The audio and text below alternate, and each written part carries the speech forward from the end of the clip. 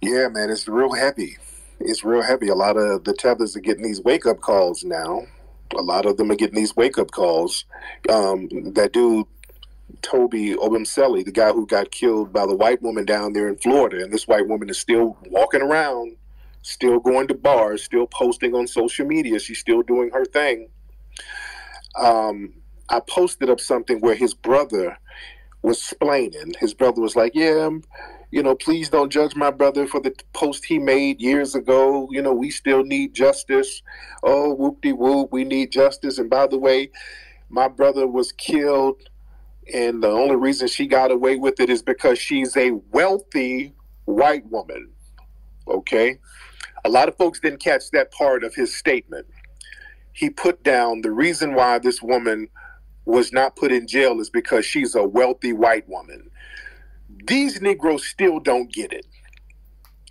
Him putting that up there shows that he still doesn't get it. They're still looking for an out. Sitting up here talking about she got a pass because she's a wealthy white woman. Number one, she ain't wealthy. Wealthy people don't do OnlyFans. Okay, this is a white girl who's on OnlyFans doing something strange for change. Wealthy people don't do that. She's not wealthy in any sense of the word. That's them trying to find an out from the racial element of it. That woman got off because she's white. Wealth didn't have anything to do with it. That woman got off for one reason and one reason only. She's white in the system of white supremacy, and they get on code with each other. Your whiteness is the wealth. You're not a wealthy white woman. Your whiteness is the wealth. Whiteness has been monetized. That's something that black people have to understand. Whiteness has monetary value. That's the selling point of white supremacy. That's how they sell it to the dominant society. See, the thing is, white people are getting finessed by rich white people. Rich white people sit here and finesse the poor, working class, and broke down white people to support the system of white supremacy to make a small few white families extremely wealthy. And they have to throw a bone to the rank and file white supremacists. Even Lyndon B. Johnson said, hey, you tell the brokest white man that he's better than the richest black man, that white man will empty his pockets for you. He was absolutely correct in that. White people get finessed by the upper brass white folks.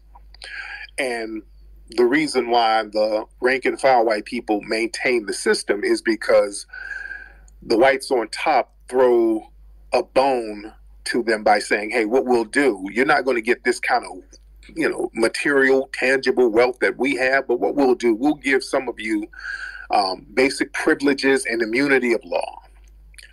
And they're fine with that, meaning if you go out here and commit a lot of crimes, we're not going to criminalize you like we do the black people. So we'll let you just run amok. This is why we've seen so many different cases of white men raping white women left and right and raping people in general and literally getting slaps on the wrist. Every week you hear about some white man who done raped a bunch of people and he got probation. So that's part of the bone that they throw to the rank and file white supremacists. You get immunity from law. So if you're out here smoking meth, we're not going to criminalize you. We'll let you smoke your meth. We'll let you commit crimes. This is what white supremacy centers itself around, being able to get away with degenerate behavior. This is a part of their culture, being allowed to get away with the most degenerate behavior ever. You can run up here and try to storm the Capitol building, and we'll just give you a jaywalking ticket. You can be out here molesting kids, raping animals, and we'll give you probation.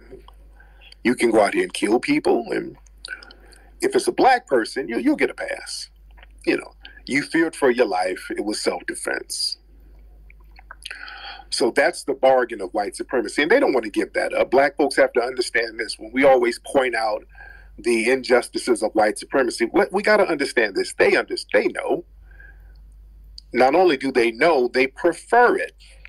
They'll sit here and play dumb. Every white person who's an adult, they know about the non-justice. The name of the game is to gaslight you. This is why black folks have to stop trying to explain racism to the dominant society like they don't know. These are the people who created racism. They know. They are very well aware of racism. They are the ones who created it. They are the masters of racism. They understand it fully. Black people are the ones who don't understand it. We got to wake up to the game here. This is why my book, Foundation of Black American Race Beta, my book was designed for Black people to understand. That's why the book is so unapologetic.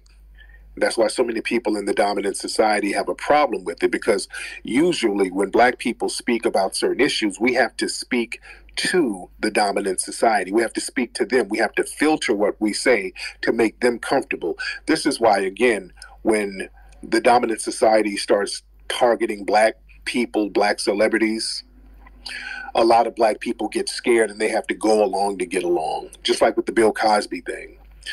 A lot of Black people in the industry had to turn on Bill Cosby. Why? Because they were afraid of not getting work. Well, all the white supremacists got on code to go against Bill Cosby. And the white people in the Hollywood machine, they all went against Cosby. So Black people figured, okay, if I'm working in this industry and I want a job, I have to kind of go along with the lies. Now, I talked to Bill Cosby on the phone a couple of days ago. We had a very good conversation. Lovely man, lovely family. His wife was in the background. Very good conversation. He's in great spirits, still very funny, still very humorous, joking on the phone. It was a couple of us on the phone. It was me, some more people that work with him. His lawyer was on the phone. Shout out to Andrew Wyatt. And Andrew had to be on the phone because Andrew had to give a disclaimer, had to give a verbal agreement not to take the call and all that. So, they're taking precautions. They're taking safety precautions. So, but we had a great conversation, and Mr. Cosby was dropping some very heavy game. He was dropping some very serious game. We started talking about how the media will start targeting Black people who promote families. If you start promoting Black family structures, if you overtly promote that, you become a target. And even with him, Bill Cosby for years, whatever you want to say about what he did behind the scenes, whatever, which most of the stuff isn't true, but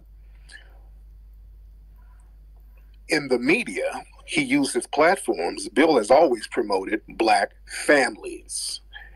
And low-key, that was always something that made the dominant society somewhat disgruntled. But also, we were talking about the thing with the Oscars. We're talking about how with Will Smith, what he did, and how they were already looking for a way to undermine Will, because, Will just did a movie. He won an Oscar. Look at what he won an Oscar for. He won an Oscar about the Richard Lewis story. Not Richard Lewis, Richard Williams. Now, the Richard Williams story is about what? A Black family. A Black family working together to make the children successful. So that was already something that the dominant society did not want to see. But Will got it to that point. He did that movie. That movie rose up in the ranks, and Will messed it up by that slap. And they were looking for, that's the very thing they were looking for. They were looking for Will to slip up, and Will slipped up. And bam, now they can attack that thing. They can attack the movie. They can attack Will. They can really go out of their way to undermine Will. And basically, they've blacklisted Will because they've already said that Will Smith is banned from the Oscars for 10 years. So you know what that means. So if you're doing a movie out in Hollywood and these people want their movie to have an Oscar consideration and Will is in it, it's not going to be nominated for an Oscar. So a lot of folks are like, well, damn it, we don't want to put Will in our movie. Let's get Jamie Foxx, or let's get somebody else to put in the movie. So they low-key blacklisted Will already. You understand? So we got to understand the game out here. But again, going back to the conversation I had with Mr. Cosby, we had a long conversation, a lengthy conversation. Very good dude, very solid dude. And I'm glad that he avoided being framed by the white supremacist powers that be, who tried to put those bogus charges on him. And if you are a Black person co-signing those bogus charges, you have to look at yourself. What do you get out of co-signing some bogus nonsense like that? Let's be very real. Stop being a scared Negro going along with everything white people tell you because you're scared. We got to cut that scared nonsense out. Every lie they tell you, you got to regurgitate their lies. Let me get some more people in here. Raise your hand, family. We got a lot of folks up in here. Come on. We in here heavy. We are in here heavy, ladies and gentlemen. Raise them hands. Let me see them hands. For those who want to get on here. Leopold, you're not getting on. I don't know why you keep trying to get on in here. You're a self-hating black man who's struggling with your sexual identity, dude. Don't come in here with that. Let's get what's this guy's name? Media Saboteur. I think I've had you on before. Yes, sir. How are you? I'm good. How are you? Good. First of all, I'm just curious. Are there any white people that you do like, Tariq? I do. Fair enough. Which ones are they? Name just a couple. I like Betty Crocker. Betty Crocker makes delicious foods and treats. Betty Crocker's foods are absolutely delicious. That's one white woman that I can rock with. Betty Crocker is the business. Her pot pies are scrumptious. But I think she might have stole the recipe from a black woman. But yeah, she stole it from Aunt Jemima, didn't she? It was Aunt Jemima. Yes, she did. Yes, she did. So why do you think I don't like white people? Well, you have a very interesting, something I wanted to point out to you and your audience. You're well aware of it, though, even though you may not think about it much. But when you use the word the term suspected white supremacist, there's an implication that comes with it. And that implication is this, that the suspected white supremacist perhaps is not a white supremacist. So... that's true. Yeah, I find that interesting, and I wonder what it is exactly that distinguishes, in your mind, between what a white supremacist is or isn't. And moreover, what it does is it primes your audience to automatically assume that this suspected white supremacist is automatically a white supremacist. Like half your audience, they're just kind of, they're in it for the thrills, so they're automatically going to just assume that so and so is a white supremacist. But Well, what's interesting, your community does that, sir, because when they sit up here and shoot and kill innocent black people all the time, they sit here and say that they were suspects. I suspected this person had a gun. I suspected this person was a criminal. I suspected this person was a thief. I suspected this person was going to try to take my gun. So your community does that to black people every single day in a deadly form, and they kill black people based on suspicions. So my thing is, somebody has to be a white supremacist. We're living in a complete global system of white supremacy. Somebody is maintaining this system. The problem is there's no master list of white supremacists. Exactly. So in many cases, we have to start assuming and suspecting people of being white supremacists, since y'all won't tell us who the white supremacists are. You see how that works? Sort of, yeah, but in a lazy fashion, yeah. I mean, I don't know about you. There's no other way to do it, though. I go by. I'm a man of specifics. I'm a former Marine myself, so when I think about targeting people, I want to be very specific about who I'm targeting in general. Mm-hmm. So I don't know. I just think it's a lazy way out, just to kind of throw a blanket over it. Kind of. It's done to black people every day. It's done to black people every day. Every day it's done to black people, and I think that's lazy. But we're suspected of everything. Our blackness makes us suspect. Even in New York, the stop and frisk thing. We're all suspects in New York and in San Francisco and places like that. So that happens with the dominant society all the time. And this happens to innocent black people. So now we have to suspect some people of being white supremacists because we're being harmed by those in the dominant society. So when we are out here interacting with people, I can't sit here and assume that this person is not a racist when this person might be on the phone calling the police saying that I'm a suspect for something that I didn't do. So I have to suspect these people might be white supremacists. So we have to be on our P's and Q's. Unfortunately, that's how it has to be until we figure this racism thing out. All right. Well, I could figure the racism thing out for you right here, right now. You want to know the answer? I'll give it to your entire audience. What's the answer? Everyone's racist. Everyone. Okay. Literally everyone is racist. You can observe this in toddlers. You can observe this in babies. Everyone is racist. So, but there is only one group of white supremacists, and that's not us. Racism is white supremacy.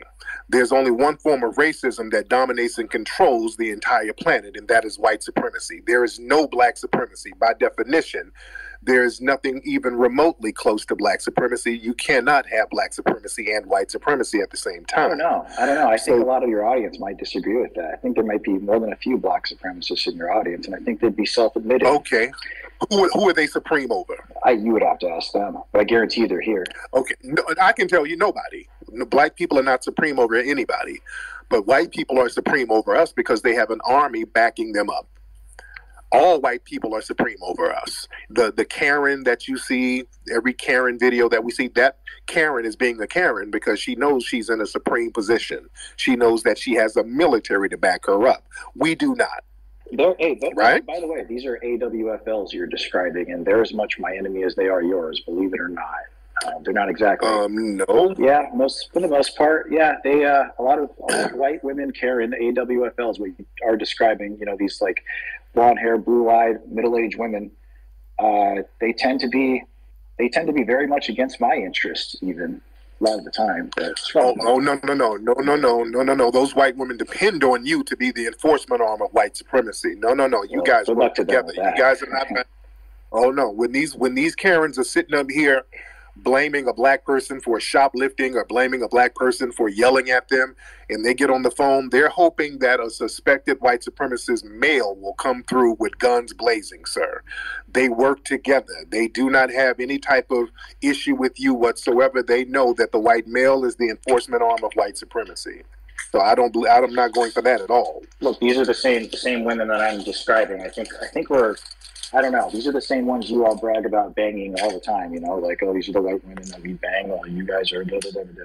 This is. I think we're. Sir, no. Who's bragging about banging white women, sir? I've heard you. Except for. I've heard you do it. I've heard you do it on the show. I've heard you. It's more like you're being snarky when you do it because you have like legit racism. Oh yeah, I'm being sarcastic. Yeah. I'm being sarcastic with some of the white supremacist callers. But no, nobody. Trust me, it's nobody. It's not a flex to bang a white. All right. Well, trust me, it's not. Fair enough. We're not. I just wanted to get your take. We're not going to agree on that part on any. Next thing, though, I just wanted to bring up the Brooklyn subway shooter. Were you aware that he's actually an avid listener of yours? Apparently.